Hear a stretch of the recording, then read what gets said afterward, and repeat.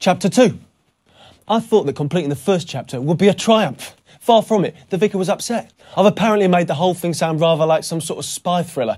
Richard Bremond did not really come down and hire the vicar as a private eye. Well, of course he frigging didn't. But I'm trying to turn it into whodunit. Isn't that what I'm meant to be doing? Read my lips. Rule 1. Absolutely no retakes. These blogs are taking long enough as it is. While I'm here, I've just realised that I've forgotten to mention our final morning at Real World. Now, hey, it may have nothing to do with the plot, but nothing is going to make me miss this out. That was the day that I ceased to be simple Punk Sanderson and became Punk Sanderson, the naked assistant, with capital letters. It was like this. I invited Siobhan through to the studio to look at my videos. We have a drink and then... then I can't remember a damn thing. But, believe me, anyone at Real World would tell you about the day when Punk Sanderson woke up stark naked on the studio floor with his manhood under threat from an industrial-strength vacuum cleaner and his memory completely obliterated. Now, I'd love to claim that the cleaner was waking me up after a night of great sex with Siobhan, but who knows? I certainly don't. And Siobhan claims she doesn't either, although I've got my suspicions. I know something went on. I've smelt my watch yet, and it... Never you mind. Let's just say that that was the night I got to live the rock and roll life. It was also, unfortunately, the night that someone nicked the vicar's video camera. So whatever happened, it cost me over 500 quid. And if I can't remember it, it can't altogether have been worth it. On the good side, though, the video of Diva wasn't in the camera, so I've still got that. www.bigfuckingpipedreams.com lives to fight another day. Onward and upward, I say.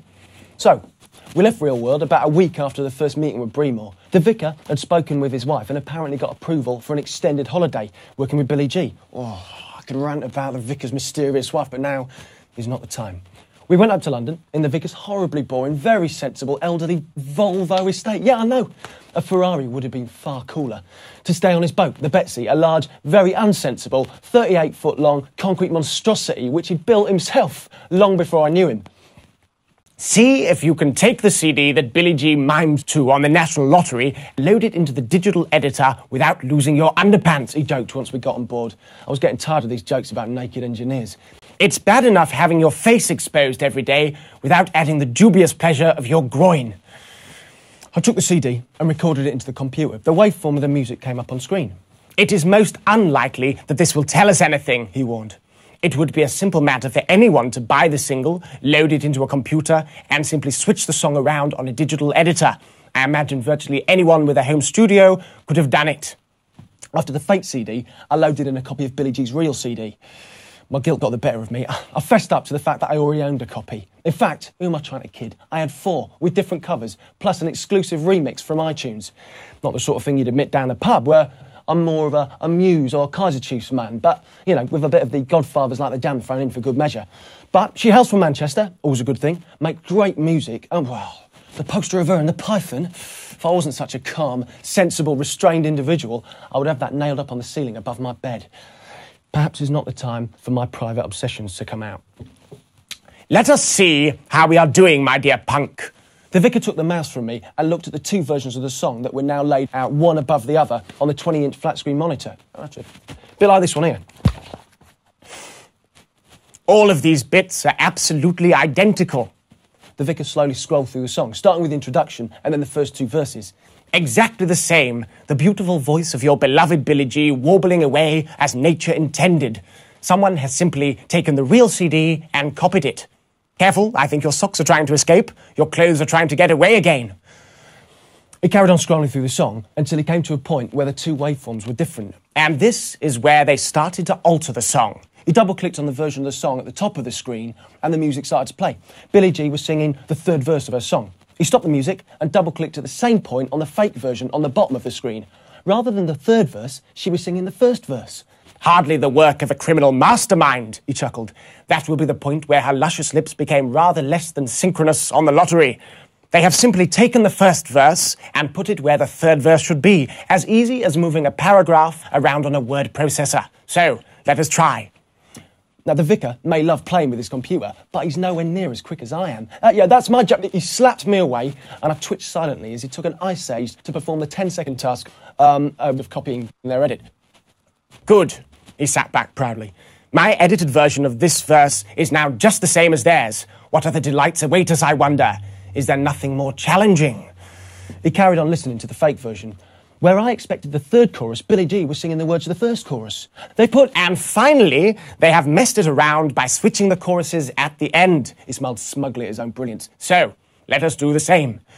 He slowly made the edit, saying quietly to himself, Eternity is a dreadful thought. I mean, Mr. Stoppard, when is it going to end? Quite appropriate given the speed of his editing. As he finished, his eyes lit up with that demonic look of his. Finally, my naked assistant, we have something to attract our interest. He held a triumphant fist in the air. My edit, perfect though it is, does not match theirs. The mellifluous tones of Miss G are the same, but the backing music is different. Do those words happen anywhere else in the song? I read through the lyrics, which were printed on the CD booklet. Don't touch what you can't afford. Words and music by Edward Broom. No, definitely not. The words to the chorus change every time. Why? Because, if you are right, my fine friend, then the number of possible suspects has been cut from just about everyone in the known universe to a very much smaller, more identifiable group. You can tell that just from the editor, I asked. Let me enlighten you. On the real CD, Billy G can be heard singing those words only once, in the first chorus, over the lush keyboard backing, correct? Well, yes, I nodded.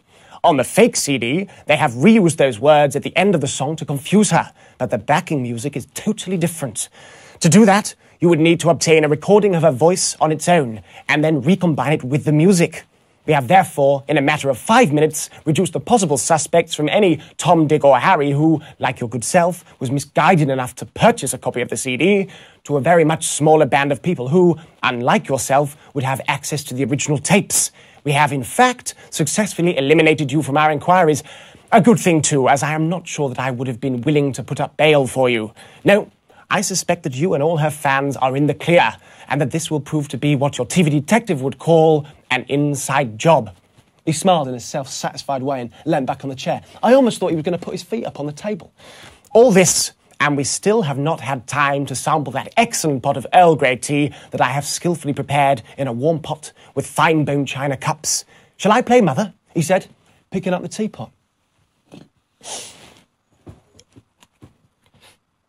That boy's not cool. He's got ears the size of diamonds, broken nose and a twisted face, with a voice that... What the fuck do they know? Have they had 3 fucking million selling records in the last year? All they have to do is sign the fucking piece of paper and they will make more fucking money than even they can fucking add up. And I get to make a fucking great record. Well, that's how it's done, I said, keen to show that I spotted it so quickly. Someone's stolen the multi-track tape.